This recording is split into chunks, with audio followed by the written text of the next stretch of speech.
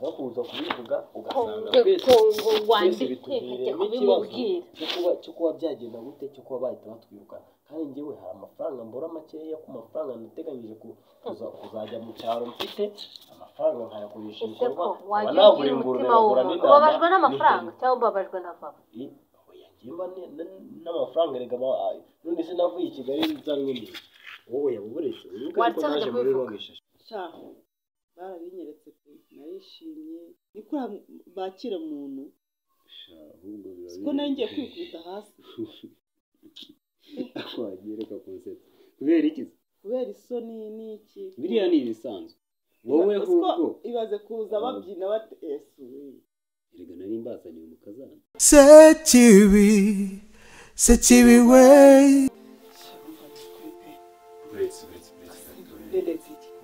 wajya kwihangana sinihangane gute kibi bintu ushaka ko tubikora ako ariko rero ibi bintu ntabwo ari ibyo kabisa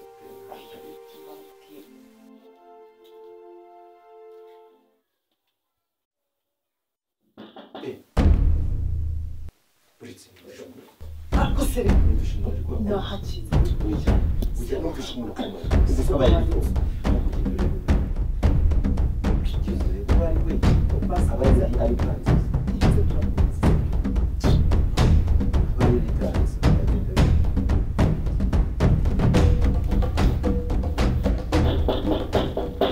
Kayitesi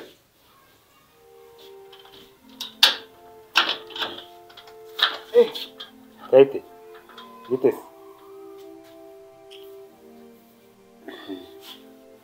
sikutamamagaye shasari ndabukanguye ntabwo narinzi ko wari ujyanye ihangane kujya kuza ukamamagara ko guhamagara wowe uracyari abantu bakeneye guhamagarana kenshi urumva narinyuze hano ku rugo ndavuga ni nacaho nkagusuhuza ntabwo namenye kujyana ese ko waryamye kare meze neza meze neza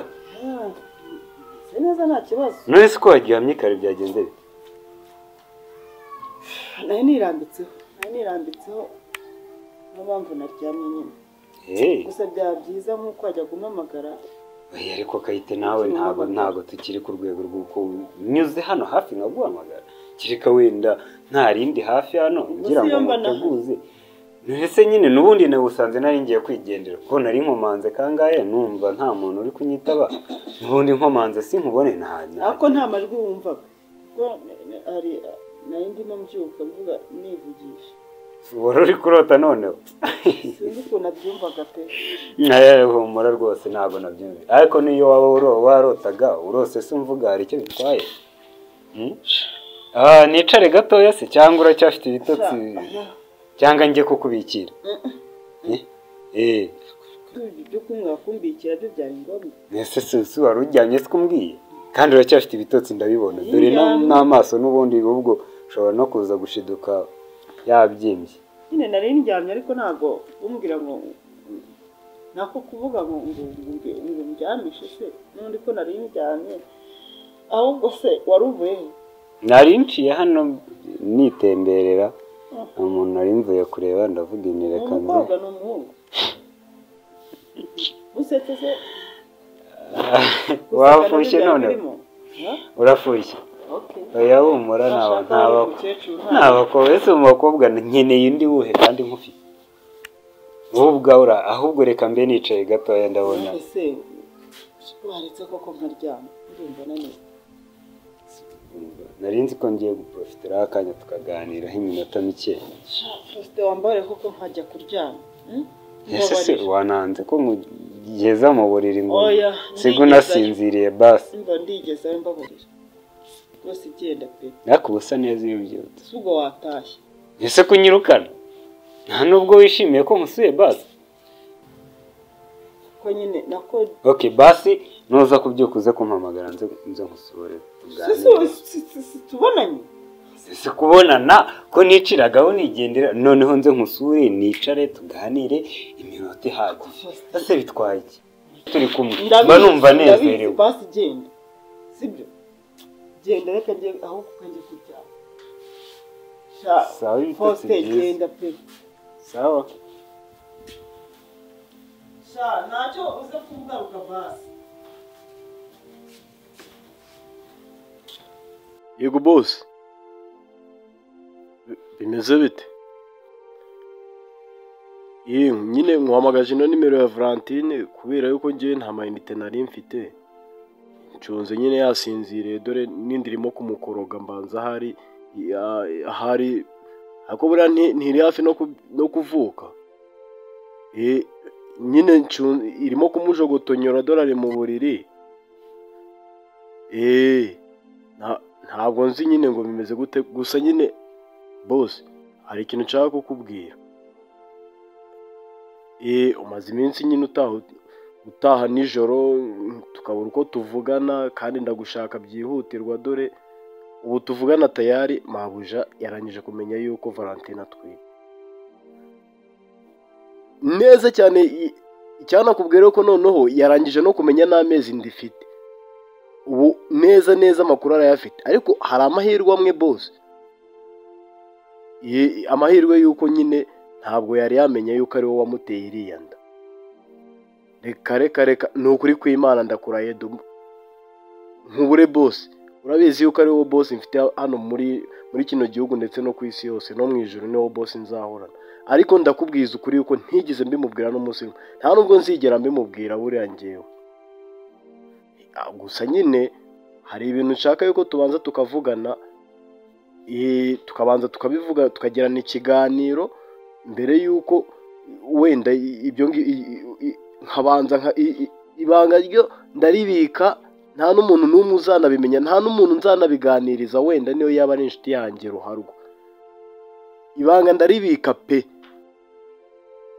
Nyizera ariko nyine tukabanza tukaganira ushaka ukuntu uyu munsi byibuza uza kwibatura utaye hakiri kare. Wenda 2:30 zigere hafi aho ngaho 2:30 cyangwa 3 wenda zigere wahageze nta kibazo noneho tubanze tugerane ibiganiro nta kibazo ibanga nzaguma ndibike nta kibazo.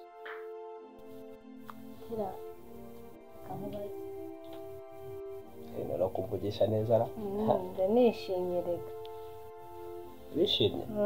Kwa twicaranye se? Oya mubwira. Uje hano biracisha nambaye neza. Nambaye neza. Asaba n'akaka Jimmy azakira. Kakagurisha hehe mu Njamani? Sha mwana. Basanga buri arabonye isoko rya makeya. Gutira. Nta kibazo. Wambabare kumwinjira. Basi niba Jimmy yaramujyanye muri hoteli. Niba mwana namujyanye.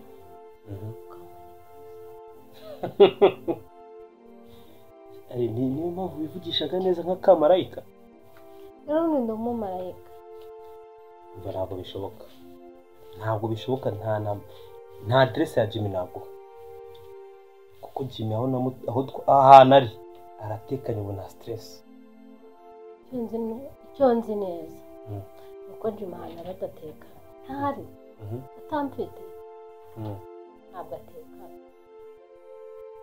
Ariko ubundi kuki ukundana na Jimmy urubangamira cyane. Rega Jimmy araho. Wowe. Nanjye ndamukunda ariko ntabwo ari cyane nawe. Gusa nanjye byari kuzaza. Ari urakaryarya kabipe. Wowe. Utenge kumumbaza ndetse utuntu kumbuye buriya. Rega Jimmy ari umuntu w'ingenzi kuri njyewe kandi w'ingenzi kuri wowe. Ubivuze neza w'ingenzi kuri wowe. Hari ibintu byinshi Jimmy yamfasha. Ndi umuntu uwo ari we wese atamfasha. Ibintu Jimmy yagufashaga ndabizi. Ni biki?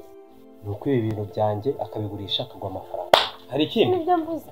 Niba ngo ikintu kine kuri Jimmy nta kindi n'uburara yibe nihige urumva hanyuma nyine nawe nyine urya ibyo utaruhiye. Hari ikindi se? Rero uri kuryarya ngo uragukunda uramukunda ngo byari kuzaza. Akundi ndakuzi ibintu byo kuba umwana mwiza reka mbere ke nk'ukizukuri turumbuka nyine turumbuka nibyo reka nkubwize ukuri Jimmy naho yajya mu mahanga naho njye ubwanjye nakimuka nkava mu Rwanda nkajya mu kindi gihugu naho namanuka nkajya iwacu mu cyaro Jimmy ndabizi neza ko azampiga ibyo wigera byose ndabona wishimye cyane ngo wadutandukanyije ntabwo wadutandukanyije kandi ikindi wanyemera nkagusezeranya nta kibazo ngiye kugusezeranya ku masezerano yose uriya ngo yose niko asohoka ntabwo asohoka umva reka nkubwire ngiye icyo nasezeranyije umuntu rero kizasohoka gikurikirana ntigishoboka tugusezeranya nsezeranya nyine njyewe ndagusezeranya ko njyewe ari ineko umunsi nongeye guhura na Jimmy noneho ndajya nagutesha umutwe kurushaho uba rero nabikubwiye kandi Jimmy ndetse Jimmy nagakeneye narasigaje kuri wowe nyine ndavuga akubahira arakigufitiye nka mukuru we umunsi yagarutse nako nzagatwara bakunzi ba filime nyarwanda tukuzane filime nshyashya isohotse aka kanya yitwa dufite imana dufite imana umugore mwiza yaragiye hanze njya kwiga ariko nza gutera umukobwa inda mbyara bwiza none nguyu yego rwose umugabo mwiza ndagukunda nzamurera kutambwiye ko ufite n'undi Zenano ndakuje mu cyumba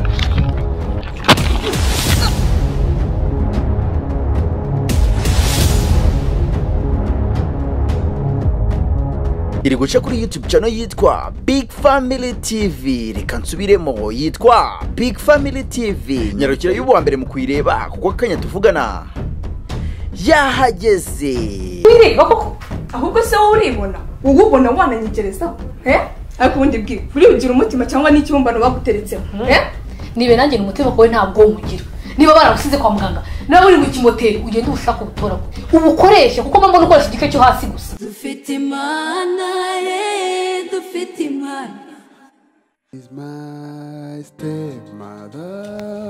gukubitwa kubabazwa ndetse no gusangira n'imbwa nibwo buzima abayemo nyuma y'uko nyina apfuye ise agashaka undi mugore ntabwo yongeye kubona amahoro amangure umufuka w'ibijumba ibaze nkabirya guhera kuwa mbere gusa ku cyumweru kandi barya neza iwawe pole basi uriya mugore amfata nabi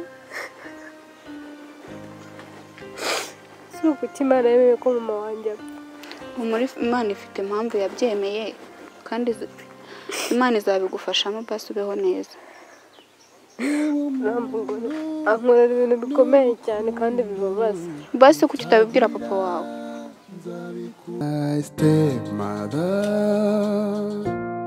ariko se papa muri buriya bintu wakoze koko ni ibiki koko urabizi ko nari inshuti n'umugore wawe njye nakubeshye biriya bintu wahise ukora ntabwo nabyishimiye kugira ngo mama Murisa apfe ataramara n'amezi 5 uhita ushaka undi mugore ni filime nziza cyane irimo isomo wakwigiramo jya kuri YouTube channel yitwa Motherland TV niho iri guca My Step Mother filime nshyashya.